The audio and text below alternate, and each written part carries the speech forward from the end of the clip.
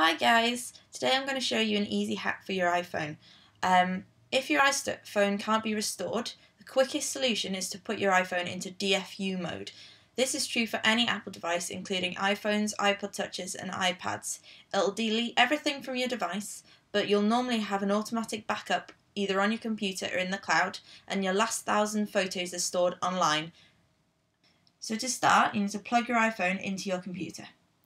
If your iPhone keeps rebooting, then you need to hold the home button until you see the connect to iTunes screen. That is a little white USB picture and the iTunes symbol. If your phone already shows the connect to iTunes screen, that's great. You can skip that step. If your home or power button doesn't work, there is a link in the description box below for a video showing you how to get around this. So what you need to do is you need to press and hold the home and the power button. So this is the power button and this is the home button. So press and hold until the iPhone switches off completely. Then release the power button but keep pressing on the home button.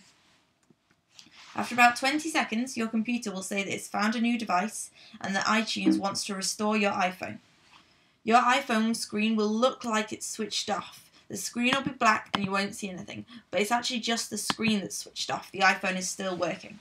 You need to proceed with the restore in iTunes.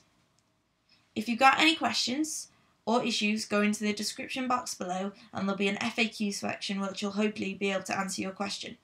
If for whatever reason you need to get out of the DFU mode, press and hold both the power and the home button, and after about 30 seconds your iPhone will switch on as it was before. Okay, I hope that was helpful, guys.